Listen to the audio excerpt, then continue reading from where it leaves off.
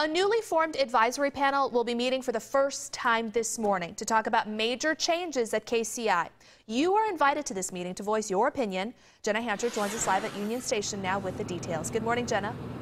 Good morning, Jow. Mayor Sly James, he appointed 24 people to this panel. They're going to meet here 8 o'clock this morning at Union Station to discuss the proposed changes to the Kansas City International Airport. They're going to talk about two questions this morning. If Kansas City, as it currently is best for current residents and for people coming into Kansas City. And if it isn't, what are the options for an airport that will better serve the region and its customers? Some of the panel members, they're from all walks of life, retirees, lawyers, civic leaders, and some of them have already weighed in on what they think about the changes for the airport. Some of them are in support of the three-terminal system. Some of them are not. Some say it's outdated and causing Kansas City to lose customers and flights. While there are members on both sides of the coin, residents will have an opportunity to weigh in. Certainly the public, as this goes throughout the summer, will have plenty of opportunity to voice their concerns or opinions or their suggestions as part of this task force.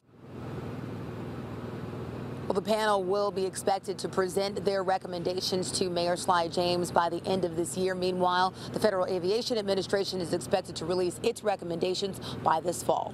Reporting live in Union Station, Jenna Hancher at 41 Action News.